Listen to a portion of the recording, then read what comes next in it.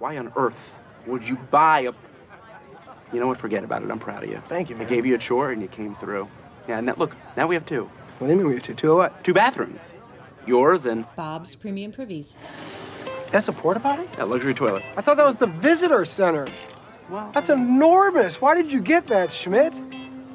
What, you think I was gonna screw up? No, come on, man, no. You know how a relationship works. I'm over-responsible, you're under-responsible. Here's the good news. Now people have a backup to use. I want everyone to use this. I want it to be the main potty. No, Yeah. I don't think that should be the main anything. I think people would be better off if they just made a caca in their hand. I don't think so. Mine's better than that. I'm sure you killed it on balloons. Well, if you let me explain what happened with the balloons. Who needs balloons? I didn't want balloons anyway. This isn't a little girl's birthday party. This is a celebration of friendship. Then as a friend, Yeah. I want you to get rid of that. I want everybody using Spit on mine. the turf. You brought a dirt dungeon. Oh, well, to a we'll infinity. see. I'm proud of you. You did good. Proud of you. You brought a spaceship.